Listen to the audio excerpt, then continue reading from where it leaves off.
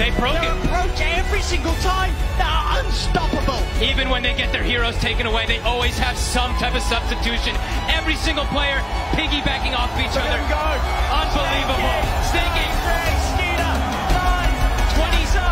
26 teams in 10 years, and he finally claims it. Tundra, ladies and gentlemen, we got TI 11 champions. Esports for the international. Incredible moments here. As you said, a team that's worked so hard throughout the year.